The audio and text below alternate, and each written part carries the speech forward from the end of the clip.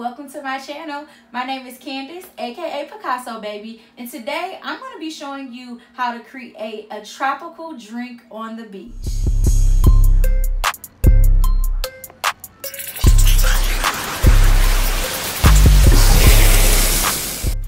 So before we get started, make sure you like, comment, and subscribe so that you don't miss the next painting tutorial.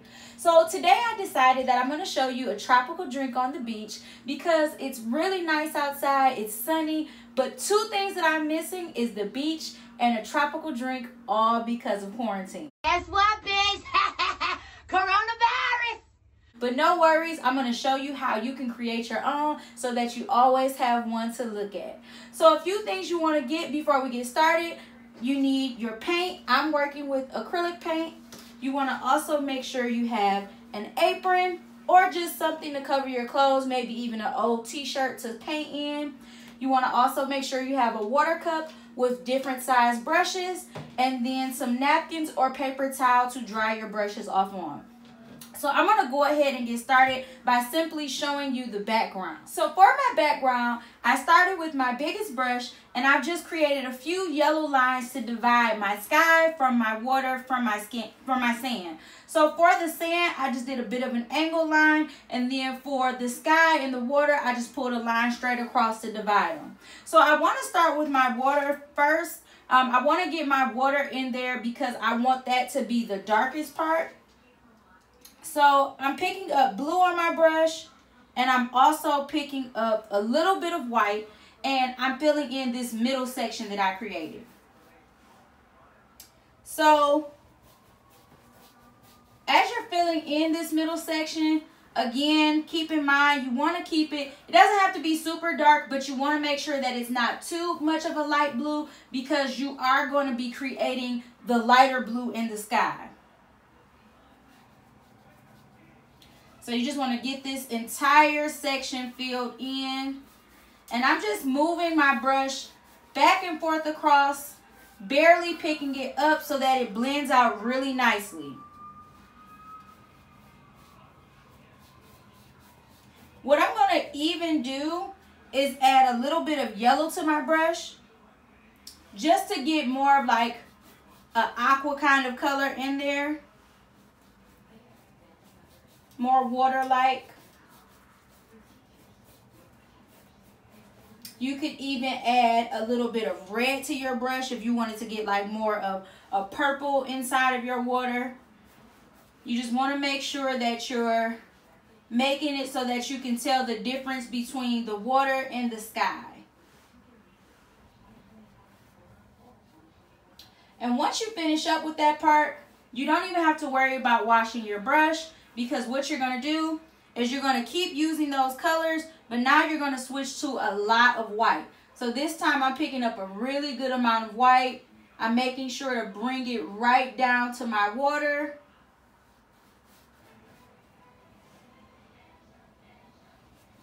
And again, I'm still moving my brush back and forth across, barely picking it up. That way it blends my colors out really nicely. And if you feel like it's starting to blend in with your water, remember you can just always pick up more white. And if you need to even wash your brush off to get some of that blue out of there, you definitely can.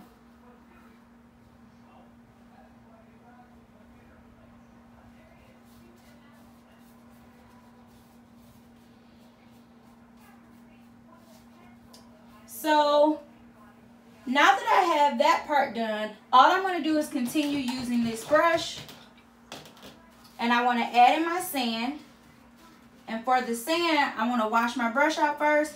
I'm going to be picking up white, brown, and a little bit of yellow. Or you can even mix them on your plate because you want to create more of like a tan color. And same thing that you did with the water in the sky. You want to make sure you bring the sand right next to the water.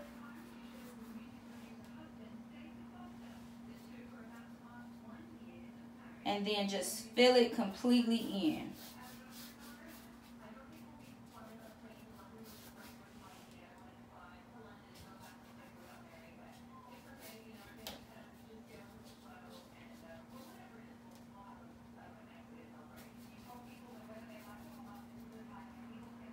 And it's okay. So like I said, it's okay for you to either pick it up and just put it on the canvas or mix it right on your plate. If you just add the colors to your brush, it'll give it a little more detail because some areas might be darker, some areas will be lighter, and it'll make it look a little more sand-like, beach-like.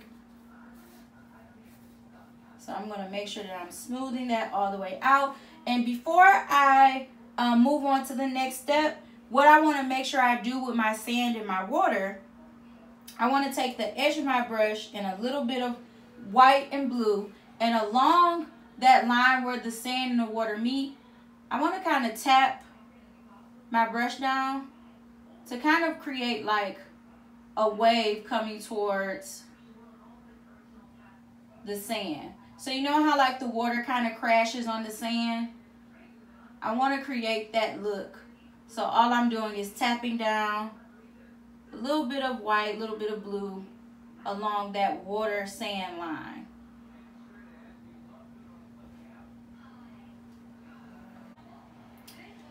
So once you finish that part, all you want to do is give it about 5 to 10 minutes to dry. Or if you're impatient, you can just grab a blow dryer, and then once it's dry, we're going to move on to the next step.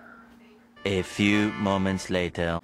Now that my painting is dry, the next thing I want to do is I want to add on my drink glass. So you can absolutely make whatever kind of drink glass you want. It's completely up to you. Again, I'm going for more of like a tropical drink. So I'm going to use a round, medium-sized brush and a little bit of white paint. And I'm going to mark off about where the bottom of my glass is going to sit. So not the foot of the glass, but like the bottom area of the glass. And from there, I'm going to create a bit of a U. So I'm making like a U shape right here. And then I want mine to be taller, so I'm going to pull my sides in.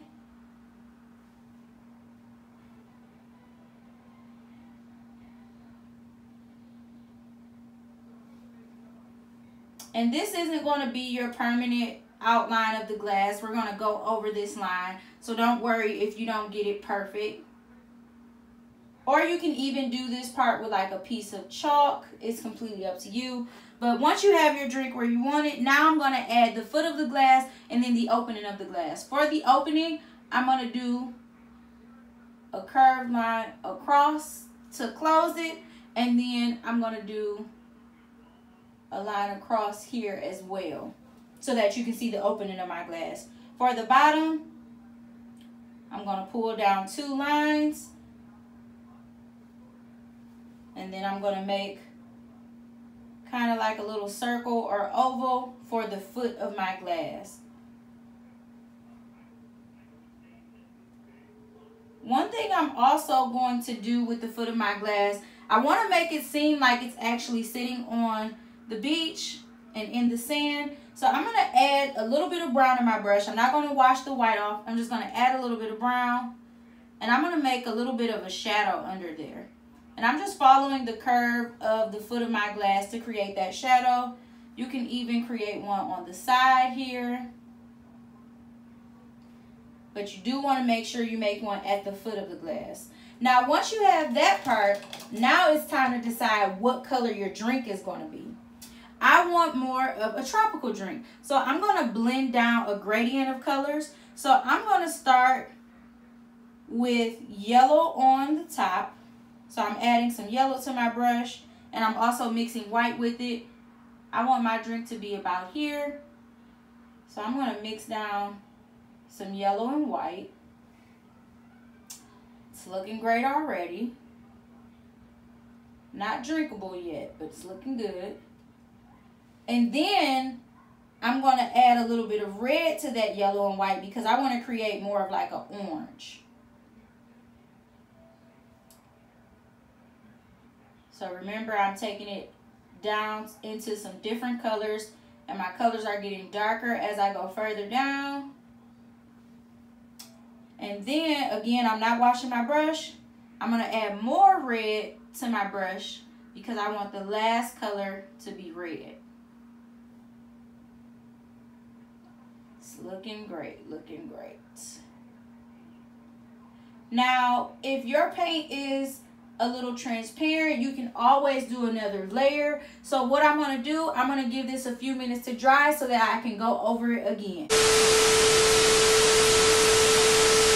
So I went over my drink with another layer just so that it would stand out a little more. One thing that I'm also going to do, and I'm going to wash my brush before I do this part, I'm going to take a little bit of yellow and a good amount of white on my brush. And right at the top, I'm just going to create like a little bit of fizz up there by just simply tapping my brush across the top. Kind of the same way we did with the waves coming against the sand. Just tapping it right across. Doesn't have to be perfect. You just want to tap it right across. Now, while I'm letting that part dry, I'm going to go ahead and get a smaller brush. Or if that was your smallest brush, you just want to make sure you wash it out. Because what I'm going to do next, I'm going to start to add some different details. So, I want to actually, I want to add more details to my water, a little more details to my sky. So what I'm going to do first, I'm going to take a little bit of black and I want to add some little birds. So I'm curving a line over and over, kind of like some really wide M's or really wide McDonald arches. And you can make them as big or as small as you want. And you can put them wherever you want to see them at. Or if you don't want birds, you definitely can skip that part. You might not want the birds coming to get your tropical drink. So you can skip that part if you don't want it. What I'm going to also do, I want to kind of make my water and my sky stand out from each other a little more. So I'm going to add some waves in my water. So especially at that top area, I'm taking a little bit of white on my brush and just doing some wavy lines. So that it stands out from each other, even though they're already a lighter and a darker blue. I just want it to stand out a little more. And you don't have to just put waves at the top. You can put them wherever you want to see them. I'm going to even add some blue to my brush so that the darker blue is right on the tip of my brush, and I'm going to add some more waves in. And again, you don't have to stay at the top with the waves. You can add these waves wherever you want to see them at.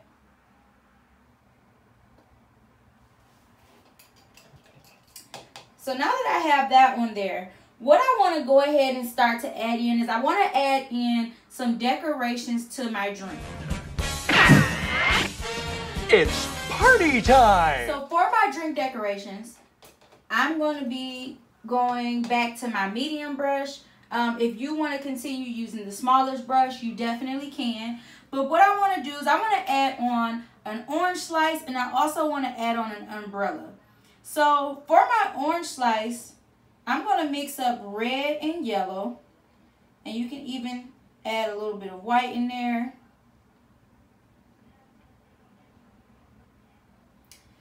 And I am just going to, so I'm going to start at the inside rim there and curve over to the outside of the cup. And then I'm going to fill all of that in.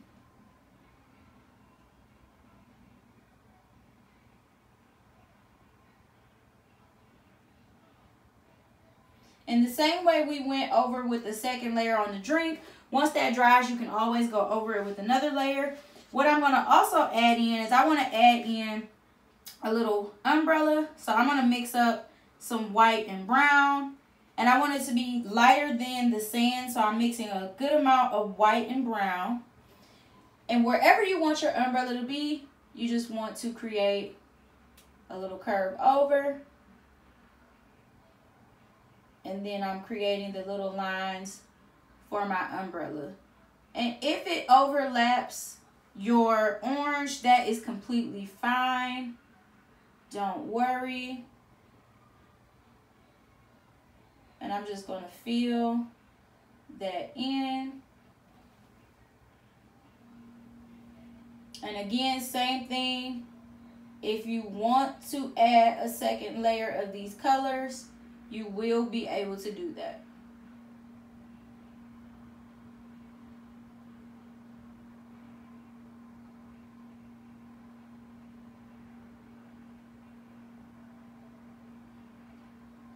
And the last thing I'm going to add before I add the second layer, I'm going to wash my brush off, get a little bit of white paint, and I'm going to add a little straw. So I want my straw to curve over,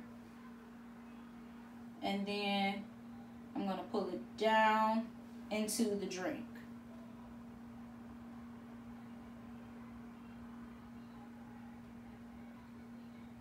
And you don't have to go over your drinking straw with another layer. If you want to, you can, but it's not really necessary.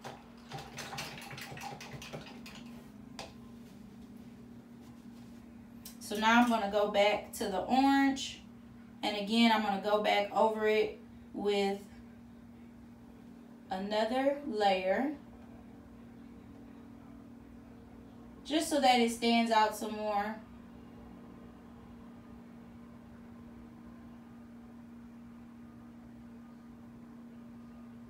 And then I'm going to go back into that lighter tan color for my umbrella.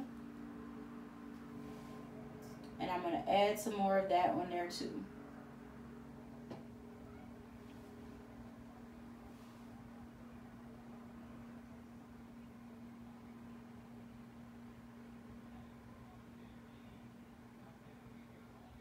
Now we are going to add some details to these decorations. So while those little things are drying, what we're going to do is finish up the actual glass. So if you like the white outline, you can definitely go back to the white outline and just re-outline everything. If you don't like the white outline, you can do what I'm going to do. I am going to use some black, and I'm just going to begin to outline my glass. Now, some of the white is still going to show. That's completely fine.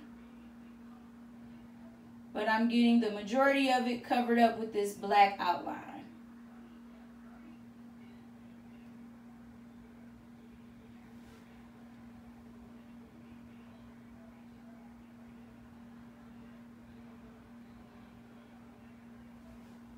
Even the foot of my glass, I'm going to go back into there.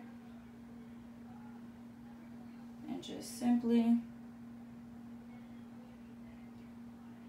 And if you want to add like any extra details down by your glass area down here on the beach, you definitely can. Like if you wanted to add a seashell, if you wanted to add like a piece of fruit. So for example, just to show you an example, I'm going to add some little cherries hanging out down here.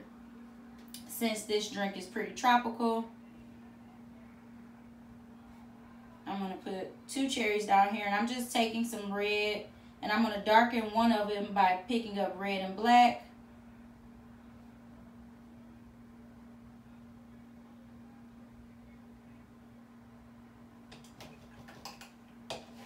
And because they're laying on the ground area, the sand, same thing I did where I did a shadow underneath there, I'm going to do a little shadow underneath the cherries as well.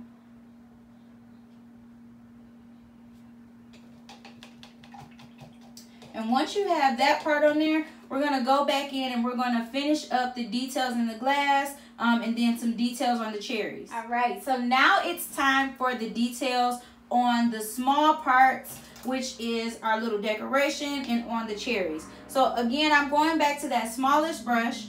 And first, I want to do my details on my orange. So I'm going to take some white. And wherever you mix your orange up at, add some white to it so that it gets a lot lighter, like a really light peach.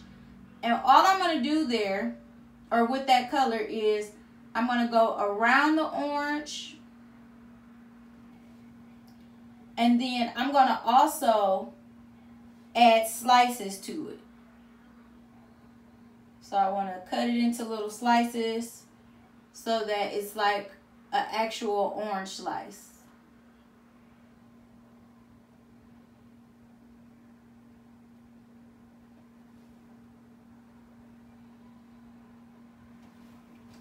Now, once you have that part, this time I'm going to go into like a darker brown. So I'm still using the little brush, but you want to wash it off. And you want to mix up brown and a little bit of black. Or you can actually just use black on its own. It's completely up to you. But I want to outline my umbrella and make it stand out more. So I'm just outlining the edges of my umbrella.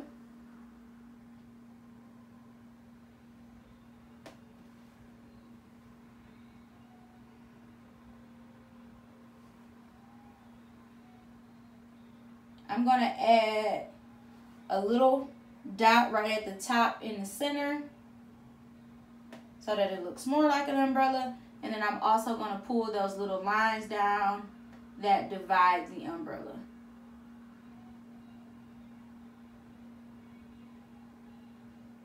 So that it stands out more.